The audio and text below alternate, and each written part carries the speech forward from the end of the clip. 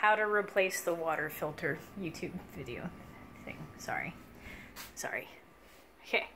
Okay, so this is the inlet.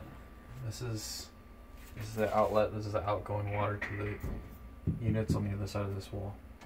So we're going to turn the water off here, and just because I want to prevent any backflow, if that's even a problem, we're going to turn off the outgoing as well. And there's this red button up here to remove any water pressure within the system, and that should relieve some of the tension in the containers.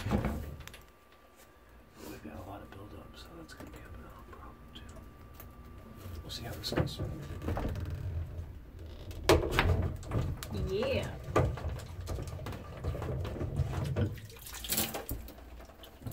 Juicy. Okay. So that's the downside.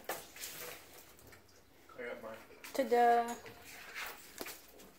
Okay. That's it. They're different. Yeah, they're different model numbers, but this is the ones I bought, are the newer updated versions. Okay, well, do we know which one's the inlet and which one's the outlet then? Be right back, folks. And we're back.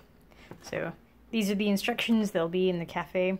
But yeah, so remove the plastic wrap and packaging while each canister is separated from its head. Remove and lubricate the O-ring with a very light coating of white petroleum jelly, or Some silicone grease. We just happen to have some up here, so we're going to go ahead and use that.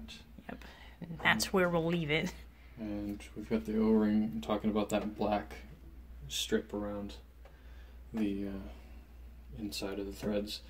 We're going to go ahead and install it upright. I'm going upright, going off of that text there, and that's the way they were packaged as well, meaning this was the top, this was the bottom.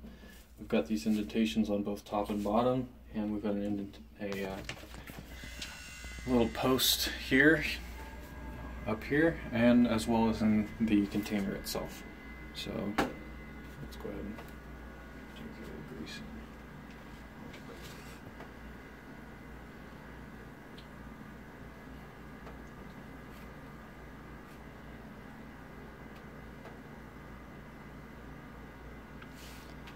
So, step 7 says, when reinserting the O-ring, be sure it is seated evenly in the groove at the top of canister, below the inside threads.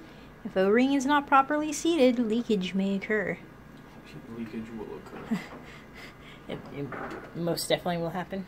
Yeah, I've never seen an O-ring that wasn't properly seated not leak.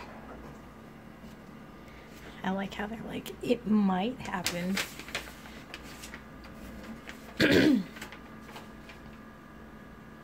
So I'm not gonna stick a knife in there or anything to get that O-ring out. I don't want to risk breaking the O-ring, even if I have an extra laying around, which I do. I'm not going to risk it. Let's see if these filters will work.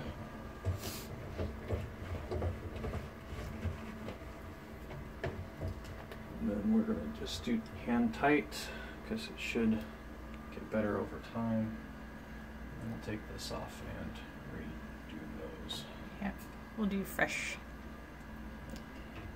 tape with today's date on it. Go ahead and cut it.